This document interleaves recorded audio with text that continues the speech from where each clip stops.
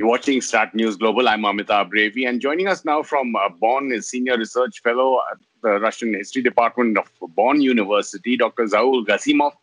Dr. Gasimov, thank you so much for your time. Thank you. Dr. Gasimov, just wanted to get your views on the claims from the Armenian side yesterday that Turkish F-16 had shot down Sukhoi 25 inside Armenian airspace. Now, Turkey and Azerbaijan are denying that, but it seems like things, instead of de-escalating, are escalating. Around the conflict during the last 2-3 days, there is an abundant flow of information on international engagement in the region of foreign countries, being out of region, and what we lack is a sort of an international observers mission in the region in order to know more about who is fighting where and so on. But at the moment, I guess the information what we have from the official statements, both in Yerevan and in Baku, we can only say that they are very, very controversial. But the situation, it's not improving at all. Both sides are continuing to claim, like you're saying, there's no independent verification of what's really happening on the ground. Both sides blaming each other, and hostilities are not in any manner stopping. Armenia and Azerbaijan saying that shelling is occurring from the international boundaries of Armenia or Azerbaijan, which seems like it's escalating the situation. It's not just along the line of contact in Nagorno Karabakh or Astrakh, or however you'd like to call it. The situation is, we had a Minsk group. Minsk group was founded in '92. It was a group co-chaired by France, US, and Russian Federation under the auspices of the OSCE, of the Organization for Security and Cooperation in Europe. And this group, the Minsk group, was and is responsible for peaceful resolution of the Karabakh conflict. And the activity of the group remained very inefficient, and that is one of the aftermaths of this inefficiency. The Europeans, particularly France, was not quite active in the region in the last decade. The same goes also for US. And this vacuum is now filled by Russia, which became the most significant player in the region, having very interwoven, very, very tense relations, very multi-layered relations, both to Armenia and to Azerbaijan. It's the Russian Federation which has its air base on Armenian soil in Gyumri and close to Yerevan, and that was the Russian Minister of Foreign Affairs who phoned his Armenian and Azeri counterpart, the Turkish as well, a couple of days ago. But the contact between France, US, and Russian Federation with regard to the peaceful solution of the Karabakh issue at the moment are quite weak.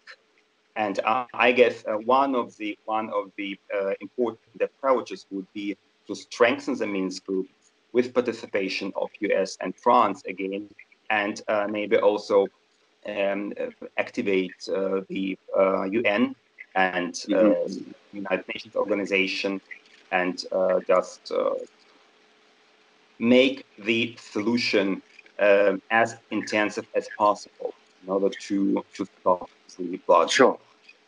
Dr. Gasimov, as you're pointing out, at this current moment and in history also because of historical reasons, Russia is significant, very significant, first among equals in the Minsk group, so to speak. But how would you read the Armenian Prime Minister's latest statement, Nikol Pashinyan, saying that there's no question of Russia mediating as long as fighting is continuing with Azerbaijan? I wonder about that because it was just yesterday that both the president of Azerbaijan, Ali, as well as the prime minister of Armenia, Nikol Pashinyan, took part on the talk show as invited guests at the Russian television, Russia 1, and they shared their views, their standpoint on the issue.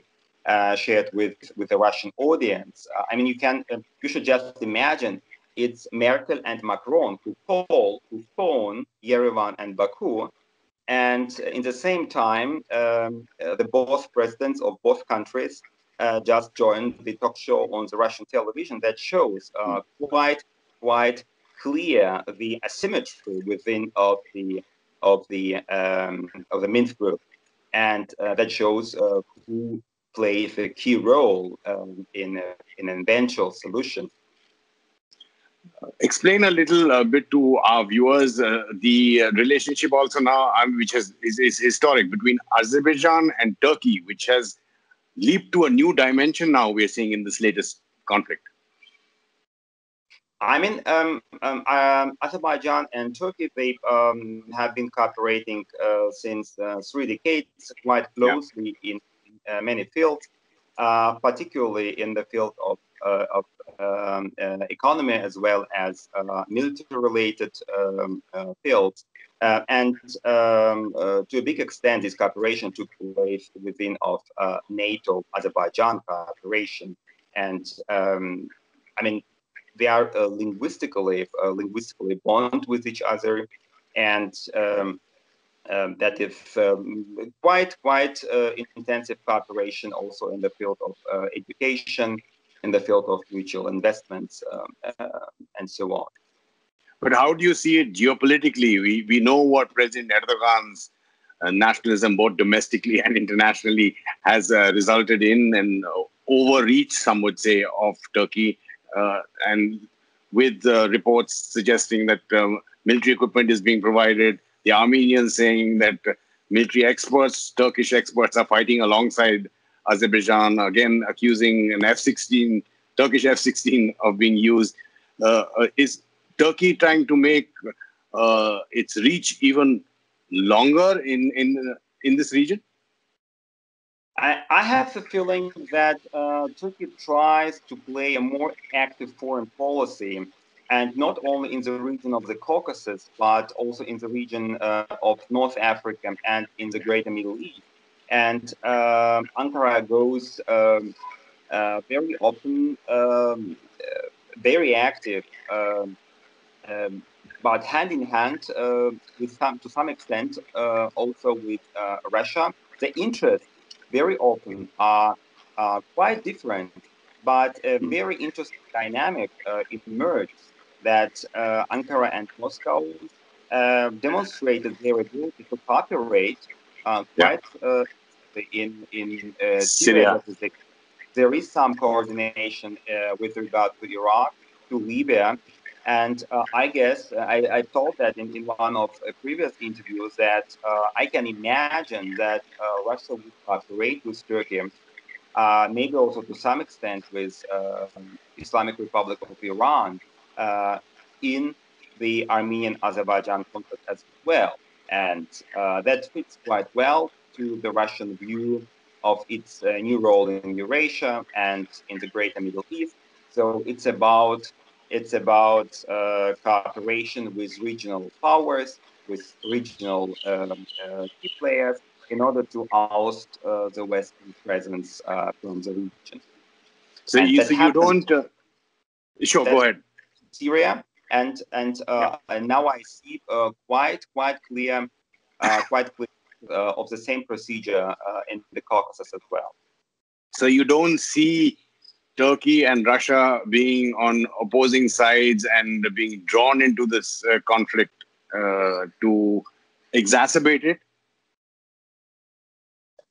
There is a difference in approaches, of course, and there is a difference of interests, particularly of long-term interests. But there is a huge deal at stake, and I guess at the very end, Russia and Turkey would find their way to cooperate with each other and to somehow respect the mutual interests. As I've told, it is a case in Syria, and that could be applied again in the Caucasus.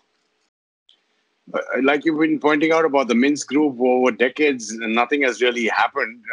How do you visualize, if at all, this reaching some kind of a solution? Because Armenia is fine with the status quo in terms of the line of contact with Nagorno Karabakh or Astrakh, and Azerbaijan has this historical grouse of losing territory. So how will this immediate conflict be resolved for both sides domestically? With particular this question, I guess all the specialists of the OSCE should be preoccupied all these decades, and there were hundreds of meetings of the co-chairs, the high-ranked diplomats on U.S. sides, from France, from Russian Federation, and I guess this kind of frozenness of the conflict fitted quite well to the policy of all players. You had sort of you had a ceasefire. You had all the time actually sort of shootings on the both sides, but it was a very, very low intensity conflict. But it was clear that one day the refrigerator would go wrong, so the conflict wouldn't stay frozen anymore. And what we see that international community, on the one hand, failed completely to find a solution. On the other hand, actually did less in order to be prepared for that. And I guess that should be changed somehow, and much more presence of the international community is needed at the moment, of UN as well as of the Minsk group in its classical composition, with US and France, of course. Sure. In conflicts in the modern era, we've seen it's not just warfare on the ground. And as you point out, it's information warfare, it's disinformation warfare. We really don't know what is actually happening. How much credibility do you give to reports from both sides? The Armenians accusing the Turkish of bringing terrorists or mercenaries from areas like Syria. The Azerbaijanis denying that and saying that the Armenians are bringing Kurdish fighters or YPG fighters from the area.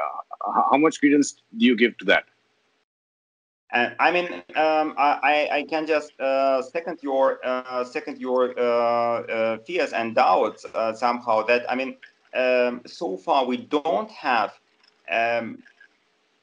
international observation possibilities in the region, and it's quite difficult to say anything precisely on that. I mean, definitely we have take into consideration what is told both in Yerevan and in Baku, and work also with Russia, Turkey, whoever else who is engaged at the moment in the diplomacy. But at this stage of the warfare, it's quite difficult to act with the solid information and data on that. Dr. Zaur Gasimov, appreciate your time and expertise. Thank you so much. Thank you. And just for our viewers, a reminder, you can log on to our website to get the latest news and analysis from an Indian point of view, to send us your feedback or questions or comments on our social media handles. And if you like our kind of journalism, do support us on our website. You've been watching StratNews Global. I'm Amitabh, Revi.